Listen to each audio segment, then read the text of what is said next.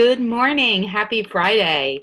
Today, I'm here for episode number 11 of the Friday Planning Series, and I'm going to be talking about tips to put out fires instead of putting out fires, to start your own fires, and what happens when we are constantly working in a mode of putting fires out, and how that affects our self, our planning, and moving forward in a more calm state. Okay, so I'm going to wait just a few minutes. I hope everyone had an amazing week. What a great week we had, right? What was a success that you had this week? And focus on all the days of the week, and not just the 5, Monday through Friday, of waiting for Friday to come and then just focusing on Saturday and Sunday. So what a great week we had, right? So every Friday, I love coming because every single Friday I come with my coffee mug so I could sit and have a coffee with you and chat a little bit about whatever is on my mind or on people's minds that let me know what they want to hear and learn more about. And today the call is going to be about igniting, was my power word. So igniting your own fires and not, living and putting out your fires constantly. And before we get started, I'm going to show you my mug. So today my mug is Salesforce mug. So a little backstory about Salesforce.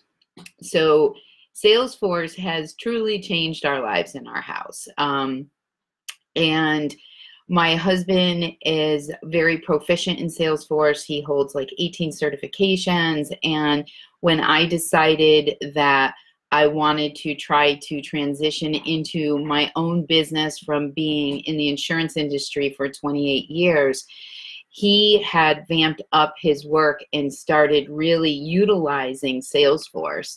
And from that has just created some amazing opportunities. And from the amazing opportunities, I have been able to meet some amazing women in tech that I get to work with that are my clients.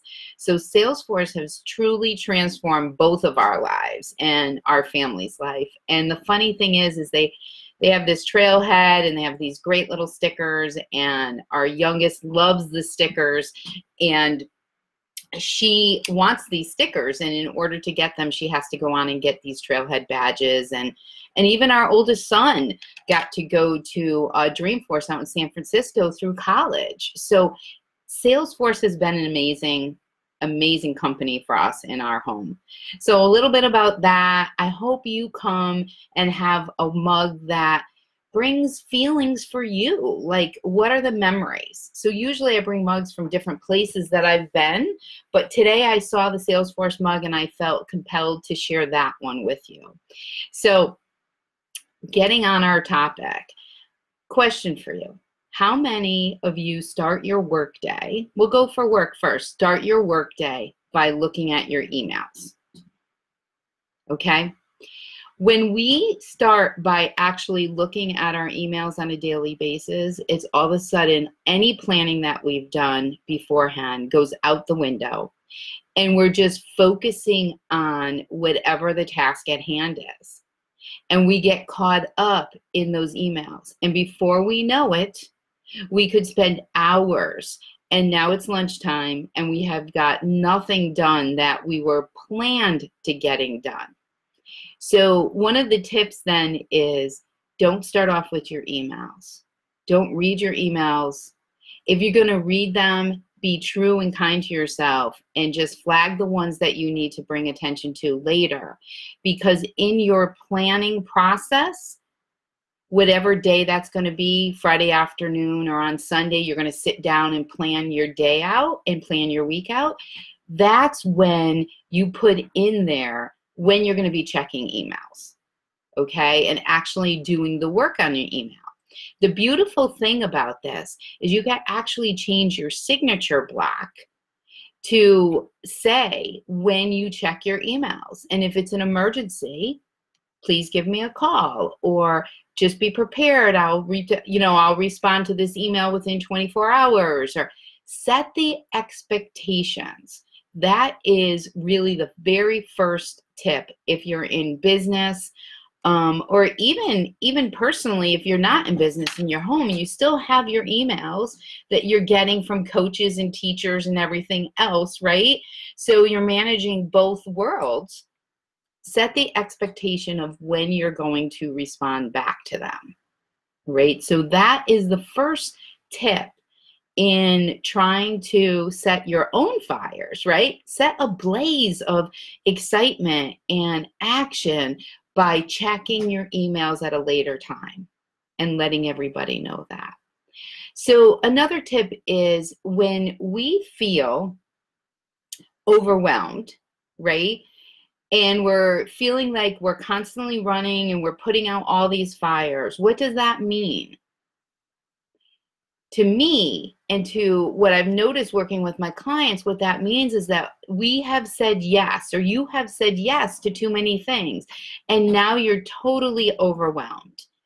And you might have tried to get out of something, but they won't let you get out of it. Setting the boundaries around that will help you not live in just putting out fires and running from one thing to another. Okay, so the first tip was all about, right? All about checking your email later. Or if you're checking your email, make sure you flag the ones that are important and then check those emails during the slotted time that you have planned in your planner for the week ahead, okay? And the other one is being overwhelmed. When we're overwhelmed, we've said yes to too many things. We're running around, and it's not giving us the proper amount of time that we need to energize ourselves. You have to have that white space on the calendar. So if you have your planner out and you plan everything and somebody needs to meet with you on Wednesday night, and because you've sat down and you did a plan and you looked at it, and they said, how about Wednesday night we get together? And you look, and if you didn't have a plan and you just said, yeah, I could do Wednesday, and then come to find out you're already booked every single night during the week, and Wednesday night was your only night home, what's going to happen? You're going to become frustrated, and you're going to be tired, and you're going to be overwhelmed. You're not going to be showing up anywhere as the best version of yourself. So put that fire out by setting your boundaries, okay? Put it out by setting your boundaries.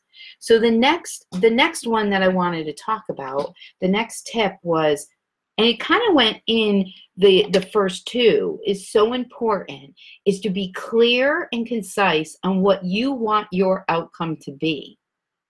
This way, there's no confusion, and they can't come back to you and say, well, I didn't think you said that, right? Or is that what you really meant?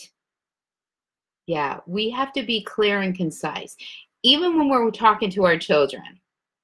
So if I'm talking with our daughter and I tell her something, I ask her to repeat it back to me. And why is that? Because then I know she heard me correctly. And it helps her to solidify it in her brain, okay? Because a lot of times I would say something, she'll, well, you said this, and it's like, no. Has that happened to you before? Not only at home with the kids, but maybe in work. Somebody comes and they give you all this information, and you just take it all down, and then they walk away. And you're in the middle of figuring it out, and you're missing a piece because they came at you too quickly. Ask them to slow down, maybe send it in an email to you, and then have a conversation so it's clear and concise. And you review that email during the time that you can, or they write it down, or there's some kind of way that you guys could be very clear with the outcome. This is going to help from you having to put out a fire later because either the due date was wrong or something came up that wasn't right. So step number 3, or tip number 3, be clear with your message and make sure you could hear what they're saying to you clearly. Listen and then write it down, okay? And repeat it to them. Let me understand this. You need me to do this. This is the due date on this project. This is the outcome that you want to have. This is going to help put out the fire later. You're going to be able to blaze it with your best ability because you know exactly what they need, okay? So that's tip number 3. So as we go through this, I wrote down so I wouldn't forget anything. Be organized. Be organized. So tip number 3 was be clear. Tip number 4 is to be organized. So how do we put out fires if we're organized? If we're organized, we probably don't have to put out as many fires. So think about that. Think about your night, okay? How do you organize your night? Kids come home from school, they do homework, unload the dishwasher, make dinner, clean up, right? You have a plan, and hopefully there's a process in place, because then if there's a process in place, it's less likely you're scrambling at the end. Now, I'm not saying that I'm perfect at that, because I'm not. But I know how it feels on both ends of the spectrum. I know how it feels when I plan out the meals for the week, right? And I know what's going on. I know how it feels when I have exercise on my calendar, or going to mass, or spiritual reading on my calendar. It's less likely for me to miss those things. So, how does it feel for you to plan out your week and really be organized with what you have to do? So now you take a Friday or a Sunday or Saturday morning to plan for the week ahead, right? You sit down, you have your planner. Be organized. Think about what you're going to have for dinner that week. Think about what the lunches are going to be. Think about when you're going to do laundry or anything that sets you in a tailspin. Okay, so if your kids have a sport and all of a sudden that morning you notice that uniform is not clean, so what happens? You are having to put out fires to get the uniform cleaned beforehand, right? There's ways that we could prepare for this. The problem is that a lot of times people think that they don't have enough time to plan. And really, reality is if we don't set the time aside to plan, then that's when all the fires happen, okay? So be organized. Think about what you need to get done in a day and try to set time slots for that. Because remember, we may not think we have time to pack lunches at night and do the laundry when we need to, but we always find the time when it's an urgency to get it done. So the time is available. It's just, what are we doing with the time? Okay? What are you doing with the time? Now, we're going to go to tip number 5. And this is my big one. That is being grounded in your purpose. If we know exactly what it is that we want or that we need, can you hear my kitty meowing in the background? If we know exactly what it is that we want and what the outcome is, we will be more likely to be able to stay grounded in that purpose, okay? So one of my very first nuggets was live within your purpose and not driven by your circumstances. Well, in this case, the purpose is where you're blazing your fire, okay? Where you're setting yourself on fire. Like it's just awesome, right? Life is good. That is the purpose here. The circumstances are all the things that we have to deal with, all the fires we need to put out. Now, as we go through and we plan that, it seems like it could be overwhelming, right? But if we take a deep breath and step back and really think about it and start doing a mindset shift around that, we'll know that it's okay and the time is there. Hold on, excuse me. Look who's here. This is Midnight.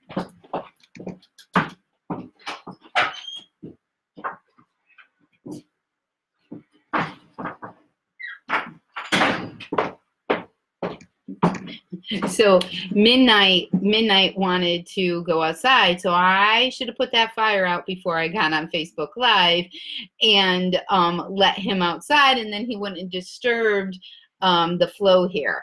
But I think everything's going really well, and I hope you're finding that these tips are helpful for you, okay?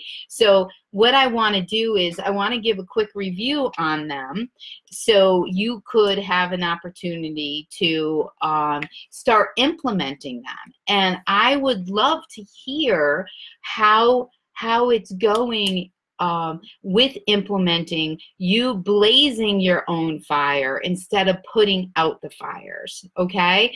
And it's so amazing how things just continue to grow, and I'm able to continue to come here every single Friday and share these tips in this Friday planning series. Can you believe it's episode number 11 already? They're being uploaded to my YouTube channel, and also you'll get them if you're on my email list. They'll be in my Sunday Thoughts email, so you could review it then also. And to get on that email list, all you have to do is go out to my website, and you'll get daily nuggets that will align with what these calls or what this series is all about. Because my power word this week was ignite. So that's how I came up with the idea of the planning series. So every single day this week, my nugget of the day for you was all about setting your own fires, right? Knowing about being clear and concise. All of the tips were in those nuggets, and I love bringing it all together here at the end of the week, okay? At the end of the work week. So as we review, we're going to go through the tips, the 5 tips, right, to ignite or blaze your own fire and not have to live by putting out your fires. And tip number 1 was the emails. Stay away from using your emails as your to-do list, as your action list. Promote looking at those emails. If you need to go through them in the morning, go ahead and scan them quickly and flag the ones that you're going to need direct attention to when the time is on your calendar to go ahead and do those, okay? Try to do that the best that you can, because we don't want you to go down the rabbit hole of looking at emails, just like checking social media, right? But once we get on social media, what happens? We go into the vortex of, and before we know it, half hour, 40 minutes have gone by of not being productive. So save that stuff for the time of day that, especially the social media searching time of day when it's not your productive hours, okay? So go ahead and don't use email as your list. Tip number 4, where did I go? Tip number 2, okay? Tip number 2 is if we're overwhelmed, we've said yes to too many things. Take time to plan ahead so you know what you could say yes to and what you will say no to. If it's not serving you, say no. And that's not being selfish, because if it's not serving you, you're not going to show up as the best version of yourself anyways, okay? So take the time and look at that. Take the time and plan so you could not be overwhelmed, and again, set your own blaze of what you want the week to be. and not putting out fires because you've double booked yourself and you have to be in triple different places. I know it happens sometimes, and I'm not saying it doesn't happen to me, because it does. But when it happens to me, I don't like the feeling. So I try to stay in the mindset of being focused on the commitments that I have committed to, and not saying that we can't do that in the future, but not right now. Okay. So tip number 3 is be clear and concise with your message. That's going to help you stay focused. And that's going to help you understand what the other person might want from you, or what you want from that other person.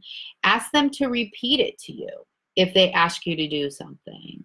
Let me get this straight. You need me to do this, and you want it done on this date. Okay? And then transfer that right to your planner, so you have it and you're not missing anything along the way. Okay? And tip number 4, be organized. Be organized. Have a plan in place. I know I keep on going back to the plan, right? But have a plan in place of what does it look like for an afternoon routine? What does it look like at dinner time, or after dinner, or in the morning? Have that all set out, because if you have it all set out, then you're not scrambling around to get things done. Okay? And the other thing I wanted to mention real quick was using the DEAR technique that I have on my website, Delegate, Execute, Automate, Recycle, will help you with the organization. Okay, so it'll help you ahead of time with that. My website is powerful-purpose.com. And what I truly am loving to do is helping women, specifically women, find their vision. What is their vision?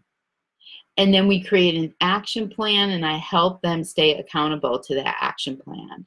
So in a month or 2, they say to me, Pam, I can't believe I'm already here, and why did I wait so long?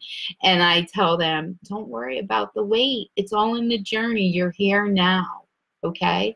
So between that and my Take Back My Life system, coaching system that I have, that you could get more information about that also on my website, or I would welcome a conversation to talk to you to see where you are on putting out fires or starting your own blazes. Reach out to me. I'd love to talk to you. Have a dynamite weekend. Until next time, I wish you all well. Start those blazings. Live in your purpose and not driven by those circumstances in your life. Thank you, and I'm honored that you watched and stayed with me, and God bless.